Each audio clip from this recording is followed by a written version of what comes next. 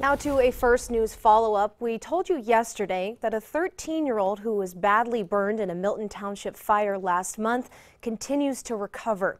The Miller family lost their home in the devastating fire. 35 years of memories and a cardboard box full of burned photo albums, a family Bible, and their daughter's schoolwork were the only salvageable items. The family credits their 11-year-old miniature schnauzer Molly with saving their lives. They say if it wasn't for her waking them up, the story could be much worse. The smoke was so thick by the time we were awakened that as soon as we stood up, we were choking.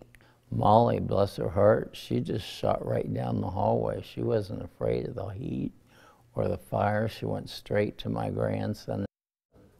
Molly, who was expecting a litter of 5 puppies, was found not far from the doorway the next day. Unfortunately, she did not survive. The fire department was unable to determine a cause of the fire. Now, if you'd like to help out the Millers, they ask you send any donations to the General Assembly Church of God in Newton Falls.